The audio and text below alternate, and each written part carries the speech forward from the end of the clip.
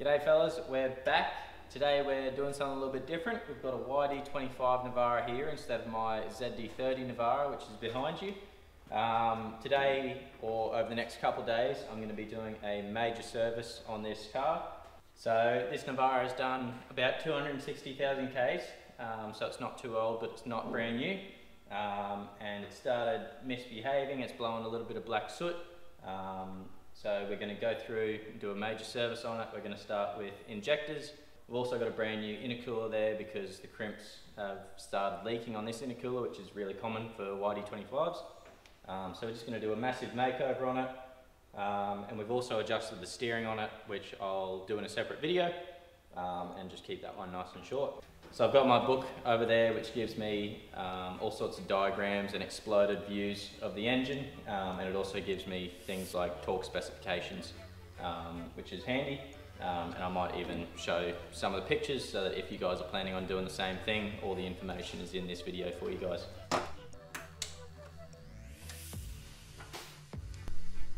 So you can see the oil around this crimp here. The same thing over here, it's leaking out. So we're going to get in there, pull that intercooler off and clean it. Oil in the intercooler also means that there's oil in the intake, and that builds up into hard carbon deposits, which isn't good. So I'd say it's also built up in the EGR, so we're going to get that off and clean that up as well. And I'll just get into the spare parts and show you guys what we've got. So right here we've got your basic service kit, so that's air filter, oil filter and fuel filter. And then we've got the intercooler here, it's an Adrad, which is quite a good brand. Then we've got a VRS set, which is all your tappet cover, exhaust intake, injectors, all sorts of different seals in there. It doesn't include a head gasket. And here we've got our other parts, so that's 4 injectors. We're replacing the suction control valve. Alright, so the first thing that I'm going to start with is probably disconnecting the battery. Going to be working with a lot of sensors here and unplugging a lot of things. And you know, with these more modern vehicles, you don't really know what's going to upset what. So I'll start with unplugging the battery so that I can't damage any electronic components. So I'm not familiar with this engine, so what I want to do now is take off the intercooler so I can see the whole engine and just familiarize myself with it, get an idea of where I'm going to start. And then I'll probably go to the book and figure out where it actually wants me to start and what order I need to pull things off. I've got it here now, how I need to remove different manifolds and different bits and pieces. And it's quite helpful with the exploded views, you get an idea of what order things go on.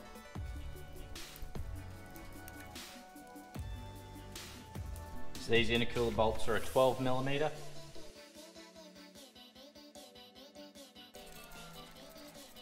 I just went to grab my magnetic bowl there to use while I disassemble this, and it's left behind my magnets. So before we remove the intercooler, you can see this little wire here is just attached. It's anchored to the intercooler bracket.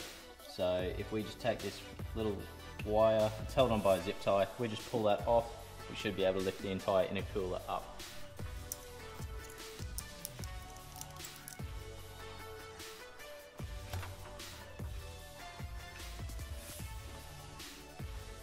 So we've got quite a bit of oil leaking out of this intercooler, which is good. We bought a replacement one, it obviously needs it. So it's great that we're replacing it while we're here. So this is an Adrad intercooler here. It is quite expensive, it's around $1,100. If you're looking to replace your intercooler for an aftermarket spec, I've heard that Forefront Industries creates quite a nice intercooler replacement for these cars. That is actually the welded style. So this here is a crimp, it runs all the way around and they just crimp the edge over the tank. The Adrad and the Forefront are both welded tanks, so you don't get this leaking.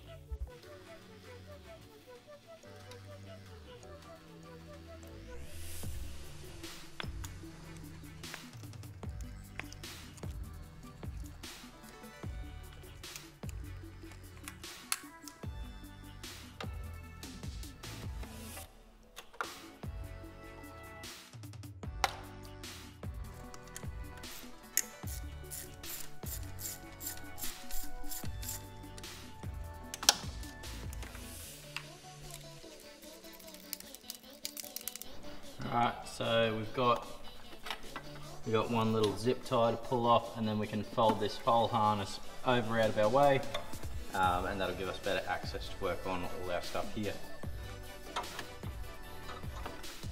So that's our harness, just pulled all the way off the engine, all the way out the way. Now we've got plenty of room to work there. We'll still have to remove some wires as we go, but that looks like it's the most of it. So this is what I would call a brake line spanner. So you can see that it's got 5 sides and an opening for you to put a line in. This is what I would call a normal spanner, a ring end, and you can see that you can't get a line on the inside there. So with your injector lines, you can't use a round ring end spanner because you just can't get it around the line. With these ones, you slip it over the line and then over your nut, and you can get 5 sides of contact. I wouldn't even bother using a normal open end spanner because you will round those bolts. So make sure that you're using the right spanner. They're a good thing to have in the shed anyway, so if you have to go out and buy them, don't kick yourself. So the way that I undid the injector lines, I got the brake line spanner over it like that, and I got myself a nice heavy rubber mallet, and you give it a good knock and it'll break that seal and drive it open. And I did the same on the fuel rail side.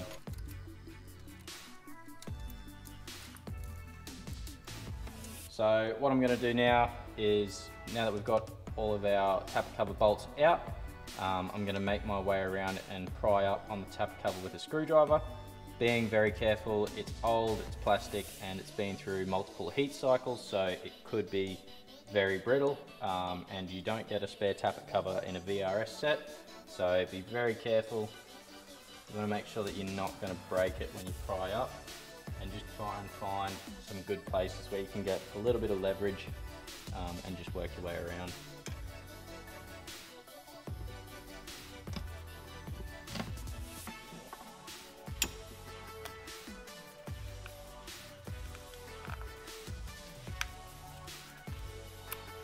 So when we remove the injectors, we need to know the compensation codes of each injector and where it came from, and we also need to know the new codes for the injectors going in. So I'm going to go ahead and take a picture of all of these, and then I'm going to start removing them. And that is how you remove a YD25 tappet cover. Alright, so here we've got the instructions on how to remove the fuel injectors. So here's a massive exploded view of what you have to do, and then on the next page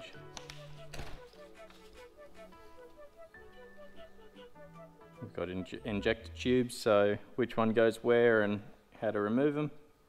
Then it shows you how to remove the fuel injector gaskets, and then here's a view of your fuel lines and injectors on the top of the head.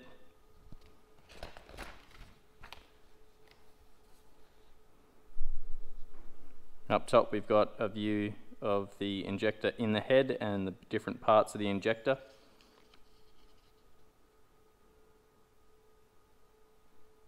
And that diagram there tells you how to find the injector adjustment value, which is also the compensation code.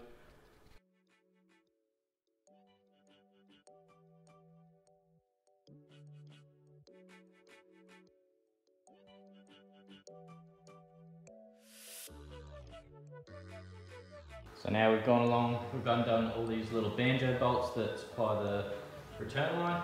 I'm going to take off this little nut that goes back to the return, and now we can take all of these out. Nice little copper washer there.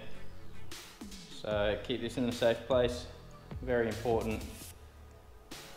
Don't bend it, don't do anything to it, you don't want to break it. So now our return line's off, we've got good access to each of these clamps. So we'll get our big bar out again. They're going to be tightened down pretty firm, I think, so we're going to want a long brake bar on it.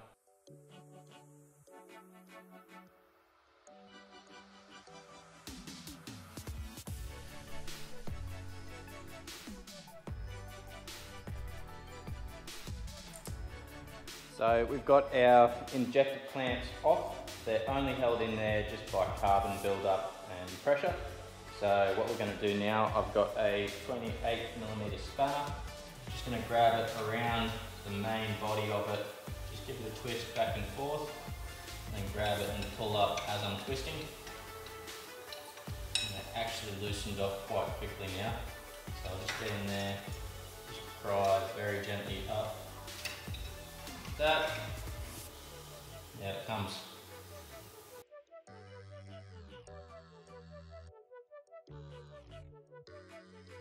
So we've got our brand new injector here. It's a Denso injector. They are expensive, especially if you're doing all four. We've got all our old injectors out there, and what we're going to do now is I'll show you guys how to set up your new injector. So we've got our VRS gasket set here, and we just want to open it up. So in this little bag here, you can see 1, 2, 3, 4 little copper washers. So you want one washer on every single injector at the base of it, right at the nozzle. And when you're installing injectors, I like to put a little bit of grease on it at the bottom, and it will hold your washer on to the injector when you insert it in. So if you don't use grease, you tip the injector up the right way to put it in, and the washer will fall down, and then you have to make sure that it's in there properly. So I just use a little bit of grease, just enough to stick it on there. Kind of just acts like a glue, and then you can install the injector easily. Over here we've got these little brown O-rings. So these are the injector O-rings, and you want just a little bit of oil on them. So this is our injector. We've got a little cap here to protect the nozzle.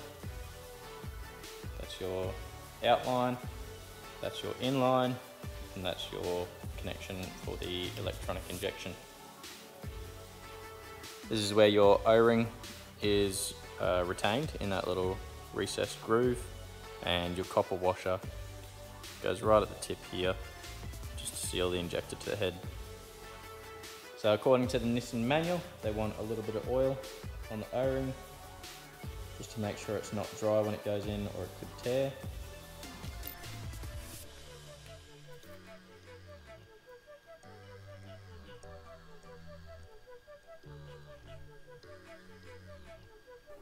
And there's our O-ring in position. Get a bit more oil, make sure it's got plenty. So they've got a round side and a flat side. You can see here the flat side's on the bottom, and the rounded side's on the top. So I'm just going to copy what came out of the car. Round side on top, flat side on the bottom. A little bit of grease. Apply a little bit on top of the injector. So we want the bevel side, or the smooth side, to the top, and the sharp edge down. And just spin it around. You see we got grease all around it, and now when we flip it up, the washer stays exactly where it is, making it really easy to install.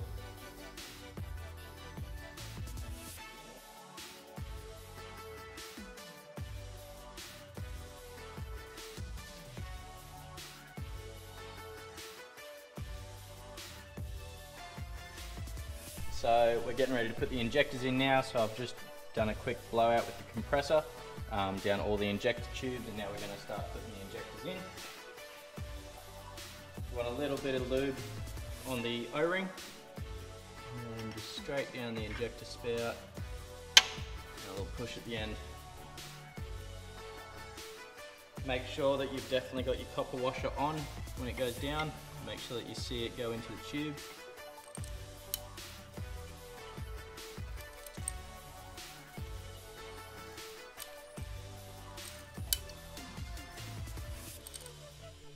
Now we want to put our clamps on, and when the clamps go on, just make sure that they're sitting on the ball right. So there's a little ball that sits on the back side of them over here, and just give it a little wobble and make sure that ball's in the little recess that it's meant to live in.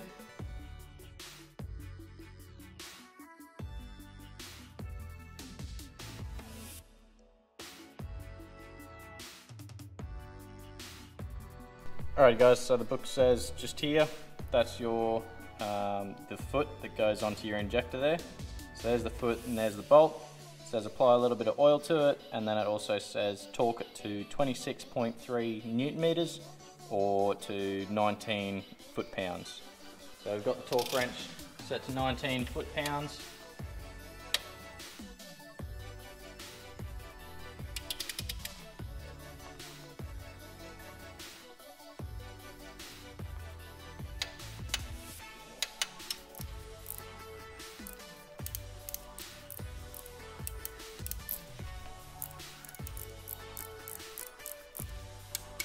We're also going to change the suction control valve, which is just here. It's on the back of the fuel pump. It's got 2 hex bolts or Allen keys on the back of it that hold it in, and a plug. So we're just going to remove the old one now. So this one just here, from the top side, it's a small cream plug and it's cylindrical. It's this one here, and he's got nothing holding him in anymore, so I'm just going to pull him out.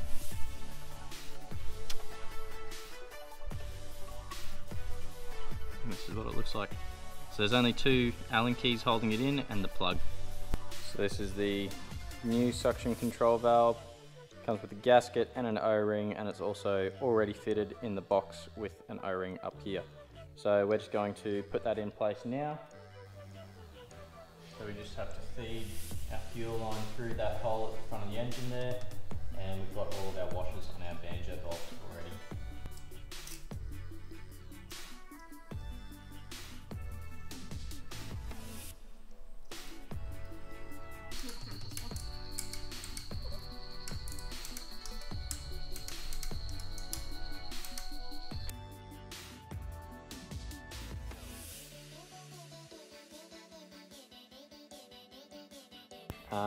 We're not meant to apply any liquid gasket maker to this, although there is a small section on the head that requires a bit of gasket maker.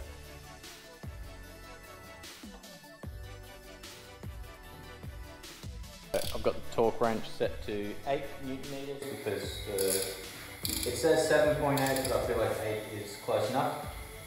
And we're going to start on this one, then we're going to go to that one, and then we're going to go to number 3, which is this one, and then number 4, and then number 5, number 6, and then number 7, number 8, and then number 9, number 10, number 11, number 12.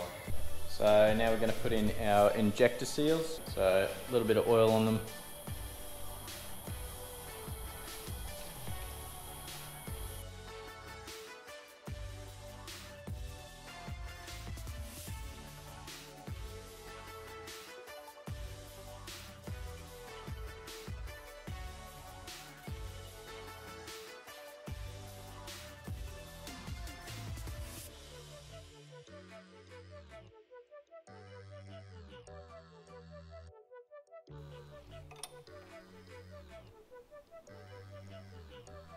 Alrighty, so we've got our harness bolted down, so now we just have to figure out where everything goes. We know that these 4 grey plugs are our injectors, so then we just have to follow. See, this one's got a little zip tie there that has to be anchored here, and when you do that, it sort of positions itself right where it needs to go, right on the common rail pressure sensor, just like that.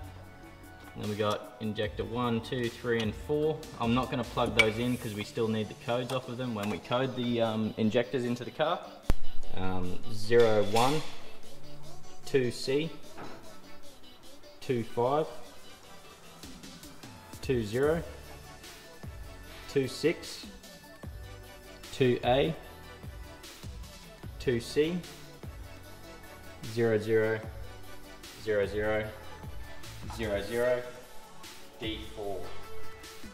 Alrighty guys, so you can see that we've got the car back together. Unfortunately I did miss some shots here, but you can see that the car's back together, it's running. We've even installed the Adrad intercooler on top there, and we're currently bleeding the radiator here, so she's all back together, running great, better than it was before.